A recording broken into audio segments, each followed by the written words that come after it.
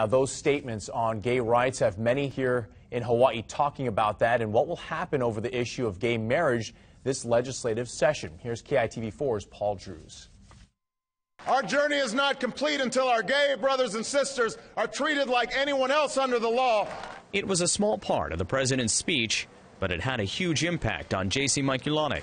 There's never been a chief executive that has made marriage equality a significant part of, or any part of, an inaugural speech. While gay couples are able to get married in some states, the federal government doesn't recognize those same-sex marriages, even though there have been efforts nationally and here in Hawaii to change that.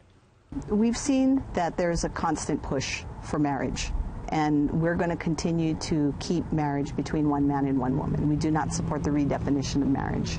Even though the president voiced his support for gay rights, Eva Andrade was encouraged instead by his remarks about tolerance.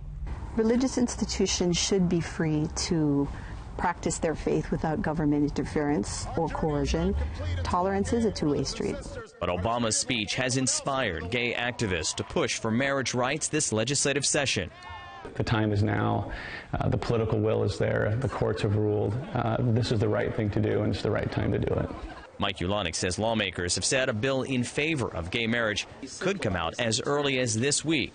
But even with presidential support, it doesn't mean it will pass. I hope on the local level that our legislature is paying attention.